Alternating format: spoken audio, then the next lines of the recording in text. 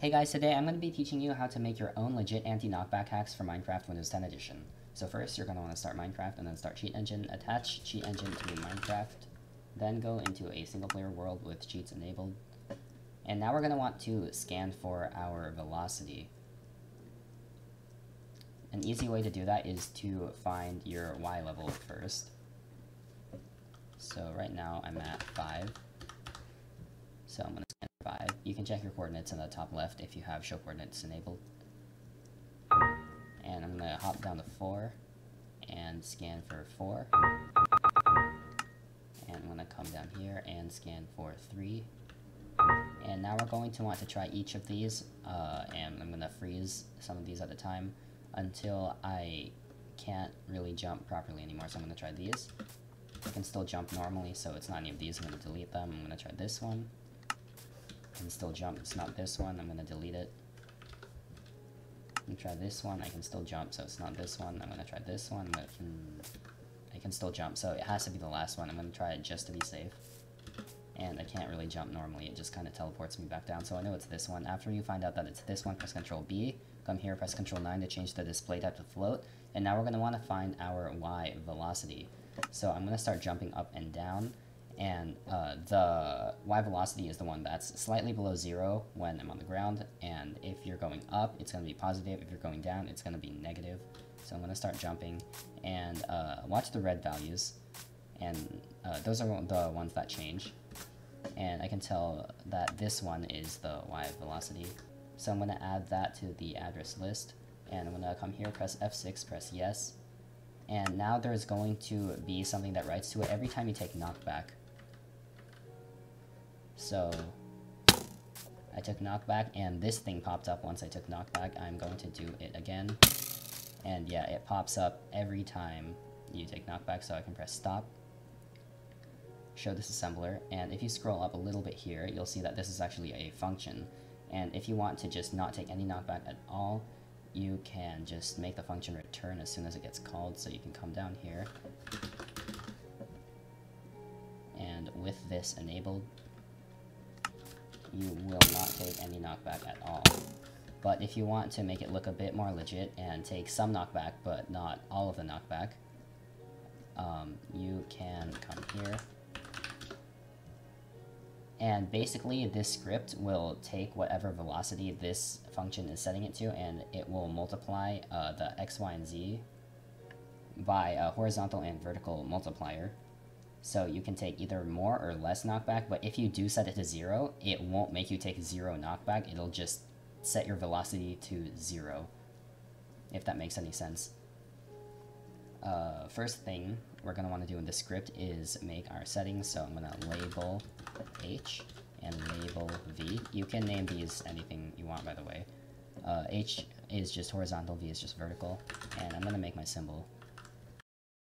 Okay, once you've made your symbols, copy those, come down here, and make sure you unregister them at the disable section of the script, and come under the jump and H, and we're going to want to make a default setting. I'm going to make it float 0.85 and do the same for V. For V, I'm going to make it 1.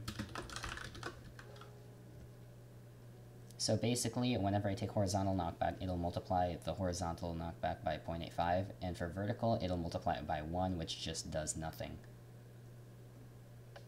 So I'm going to come up here to new mem. I'm going to push the value of R8X, then move the value of XMM0 into R8X, and then now we have to actually modify the knockback. So here RDX is pointing to a vector 3, and that determines what our velocity is going to be set to, and we want to modify that vector 3 before the function actually really executes. So if we come here, we can move the value of RDX into XMM0, and now we multiply XMM0 by our horizontal multiplier. And now we move this back into RDX.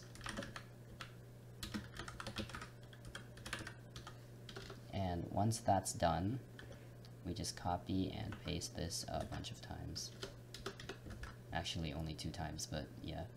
After that's done, we have to change each part of it so it works for X, Y, and Z. So this part's for X, this part's for Y, and this part's for Z.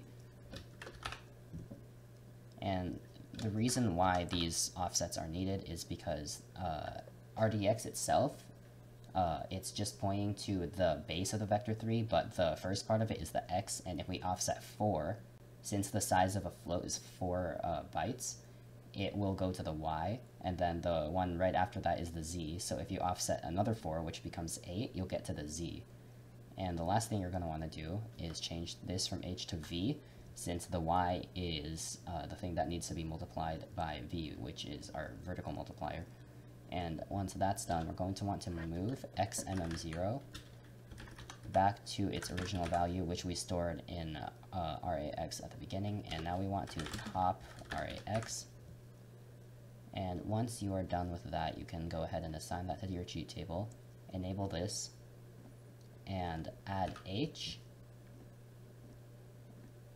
and V as floats, and drag them under here. Name these H and V, and you can right click on here and hide children when deactivated. So once you deactivate this, it won't show those, and I can rename this to velocity. And once you check this, these will pop up, and you can change these to anything you want.